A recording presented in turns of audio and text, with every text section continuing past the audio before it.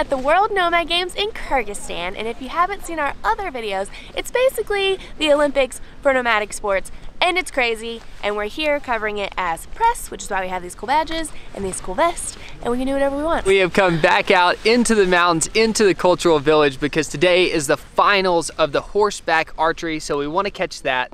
And in fear of like all these videos kind of starting to look the same, there's a couple days left here at the World Nomad Games, and I think what we're gonna do is just put all of the highlights into this video, so it should be jam-packed with a lot of cool stuff. So in a few minutes we will start. Please get ready. All of the competitors are just warming up right now, and so are we.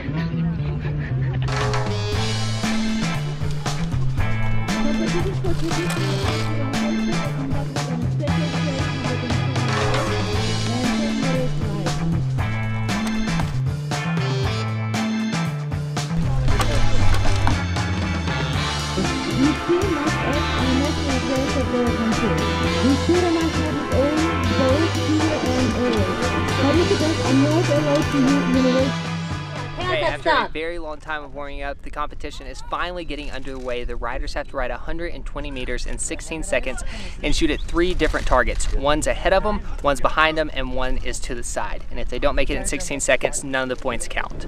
All of the press have set up which shouldn't be a problem unless the horse slightly veers off the track or an arrow goes astray. Hopefully we'll all live through this.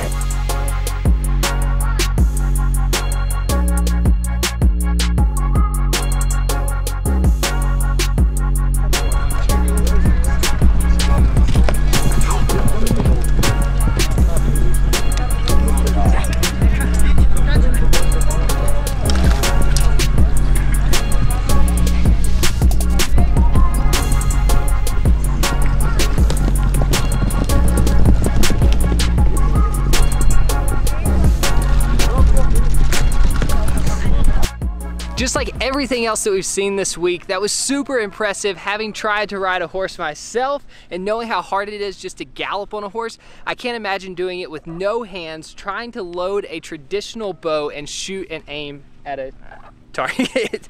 That yak is making some funny noises. They were like straight up Katniss Evergreen, like so cool. And that was the last event here at the cultural village. Everybody's starting to clean up their little yurts, and it's kind of sad. So we're gonna go get on the bus and go back to the hippodrome and try to catch the semifinals for Cockburoo. Heading to the hippodrome.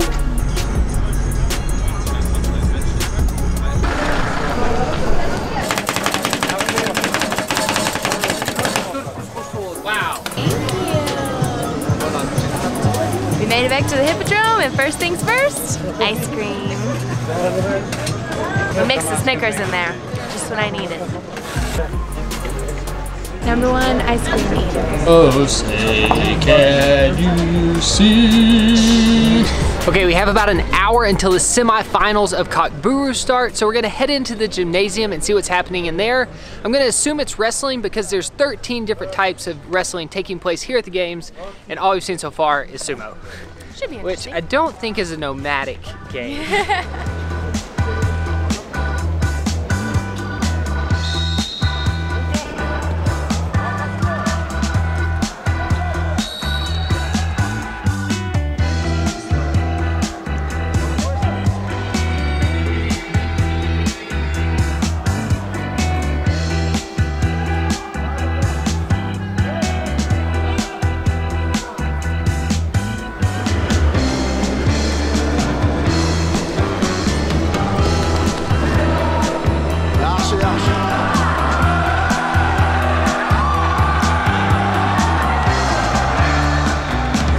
That was Azerbaijan freestyle wrestling. I watched at least 10 matches and I'm still not exactly sure how you win.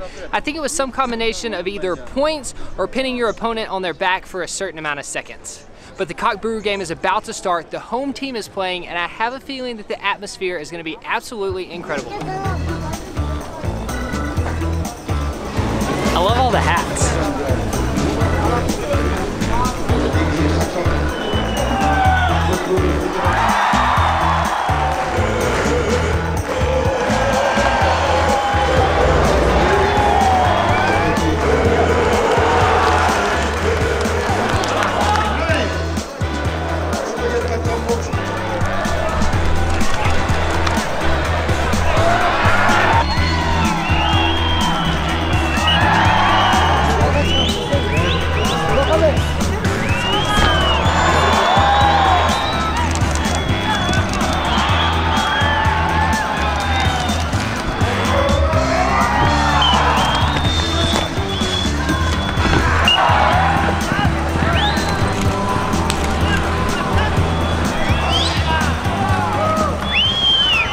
Your horse?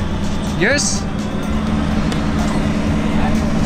I thought we were gonna watch a really competitive cock-buru game, but it turns out Kyrgyzstan is completely dominant. I think they've scored at least 3 times as many points as Moscow. And you can see why they're so good on horseback. When you see these little kids riding around on these horses like it's nothing. That kid was probably like 6 years old. Maybe. And he was just controlling this huge animal, making it go wherever he wanted it to. He was adorable.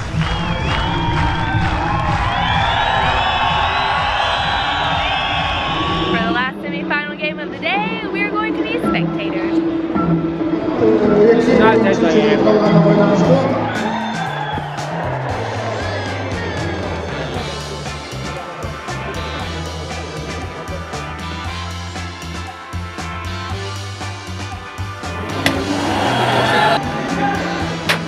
It is officially the last day of the World Nomad Games, which means it's the finals and all the games are going to be super intense. So yesterday afternoon we watched the semi-finals of cock-buru. Uzbekistan just pulled a huge upset over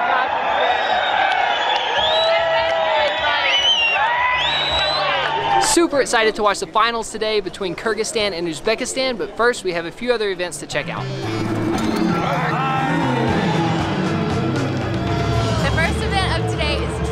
Which is basically people on horses doing crazy things.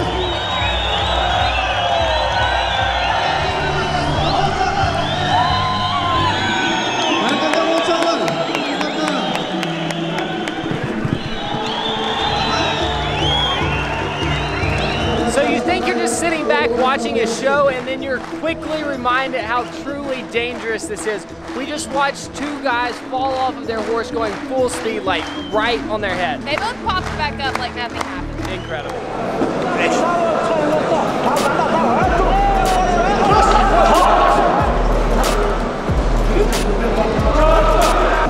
The takedowns in Uzbekistan wrestling are crazy.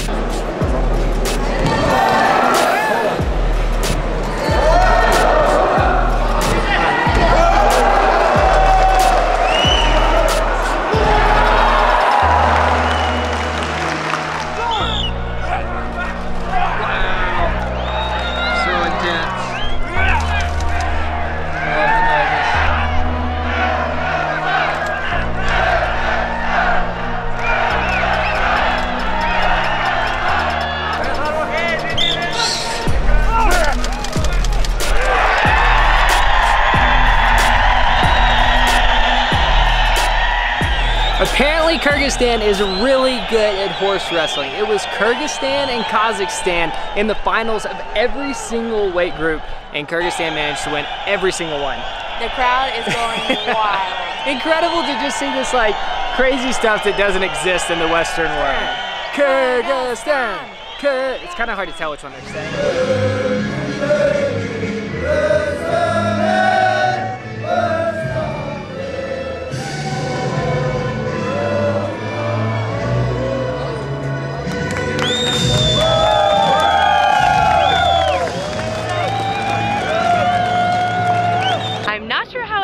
But the American got honorary 4th place in horse wrestling. He is also part of the cock-buru team, and he is a trained MMA fighter. What a cool guy. The moment is finally here. This is what the crowd has been anticipating all week. This is the final match of cock-buru. We have the home team of Kyrgyzstan versus the underdog Uzbekistan, and the game is about to get underway. I'm really not a huge sports fan, but I am so excited about this match. You just like can't help but get into the atmosphere. The stands are more packed than they have been all week.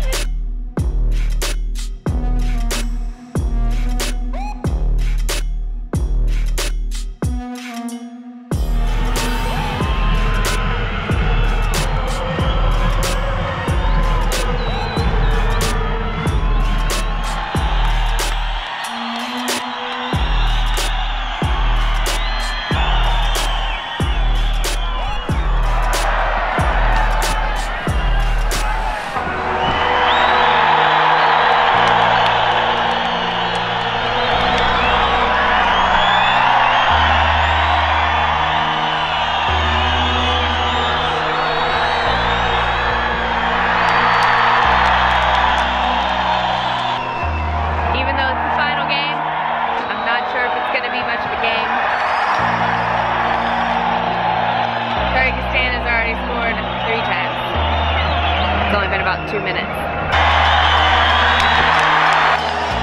4-0.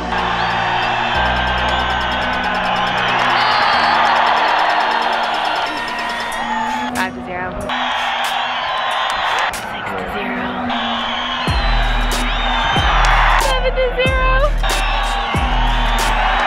7-0. 8.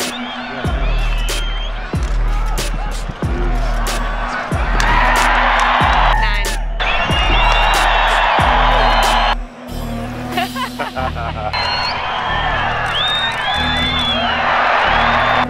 They make it look so easy. I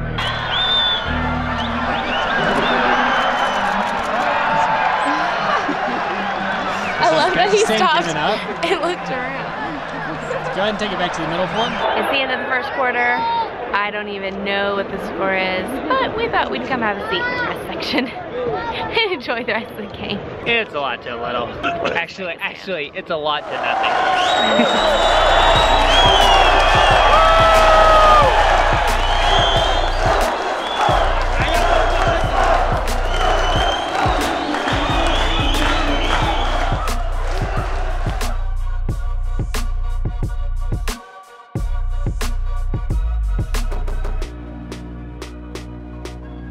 So it's almost 11 o'clock. We're both trying to sleep right now, but this is happening outside of our door.